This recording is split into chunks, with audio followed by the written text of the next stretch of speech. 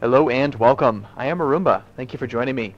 This is going to be a guide on how to run Crusader Kings 2, or really any other game for that matter, without having to use Steam to load it. Now, if you use Steam like I do, and I'm a huge fan of Steam. I think it's a great way to acquire programs, not have to deal with discs, not have to deal with CD codes, and just basically be able to keep all of your files safely. So I do like Steam, but I don't always want to have to be online to use it. The problem is that if I wanted to fire up Crusader Kings 2 right now, it's going to want to do this thing, and then it pops up the installation launcher, and then we can go from there, right? Well, there's two ways that you can do this. First off is if you use Windows 7, just right-click here and say pin this program to taskbar. And then let's watch. Now we close it. Let's get out Steam. We closed Steam down all the way. Notice how this stayed here. That's what I pinned. I did not pin Steam's launcher.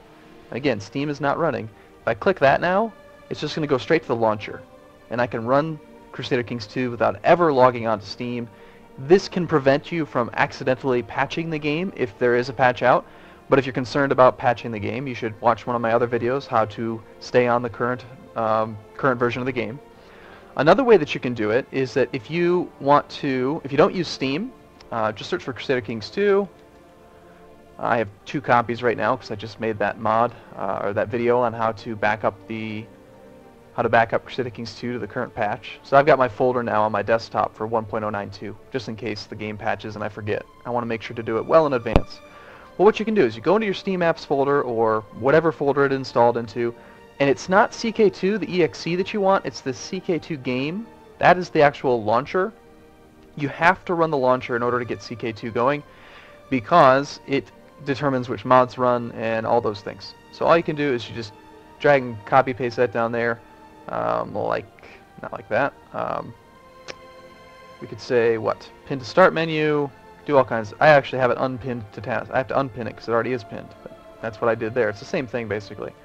So you can do it both ways. If you just want to right click and do it like that, or if you don't have the Steam version, you don't have to really do it that way. You can just go into the directory itself and then create a link to CK2 game, and that's it. So that just prevents you from having to log on to Steam. I know that one of the disadvantages I want to mention, though, to doing this, and this may be a disadvantage or an advantage depending on how you look at it, is that for a while I liked knowing how many hours I had logged. 263 hours played. It says last played today because I just fired it up there, but unfortunately, if you don't have Steam running, it won't log your hours. So that's a good thing or a bad thing. It's either good because no one's going to realize how many hours you've spent on it, or bad because you might even look at your hours played like a badge of honor or something.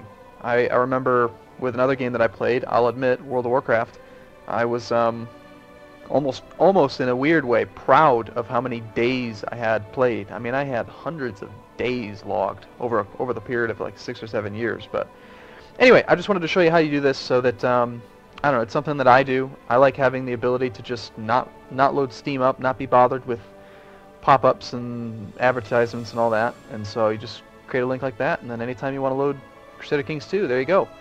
If you have just created a backup directory, keep in mind you'll probably want to create a new pin, meaning that you would go into, say here, I've got my current version that's located in Steam, and then I've got my old version. Again, these two are the same right now because the game hasn't patched yet.